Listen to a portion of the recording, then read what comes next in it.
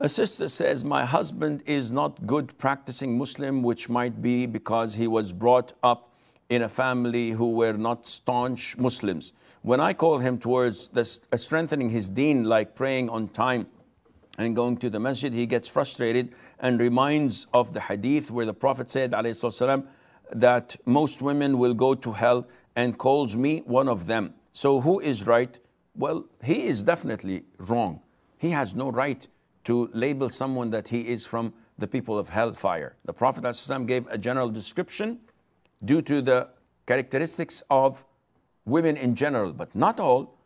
It's not for me or you to label people that they are from the people of hell. Secondly, it seems, sister, that your approach to your husband lacks diplomacy, lacks wisdom.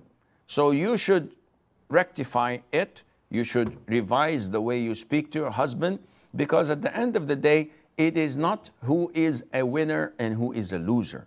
At the end of the day, you want to lead him to Jannah. You want him to accompany you to paradise.